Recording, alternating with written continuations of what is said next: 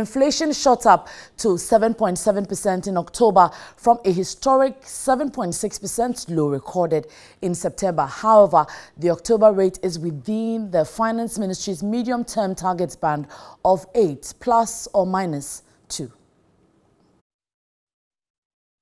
The consumer price was 7.6% compared to September last year's 9.8%.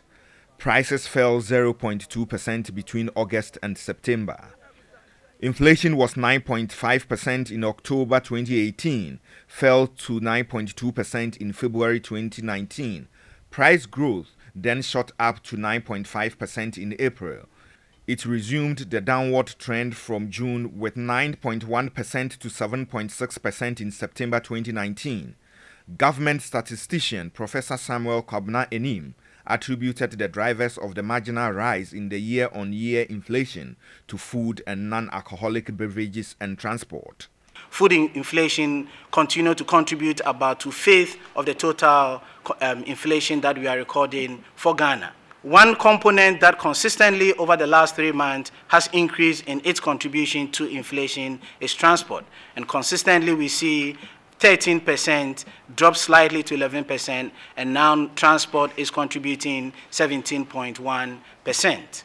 Inflation for locally produced items was 6.5%, while inflation for imported items was 8.9%. 3 regions, Greater Accra with 11.8%, Central 9.2%, and Volta 8.9%, were above the national average of 7.7%.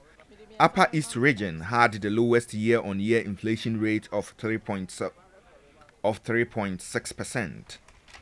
What we want to interrogate further from an analytical perspective is that about 12 times difference between Upper West region, which is 1.0 on food, and Greater Accra, which is 12.5 for food. For non-food items, although we see heterogeneities across the regions, the variations are relatively mild compared to what we see in the case of food. And this is where we think policy should continue to pay attention. CPI measures changes in the prices of a fixed basket of goods and services purchased by households.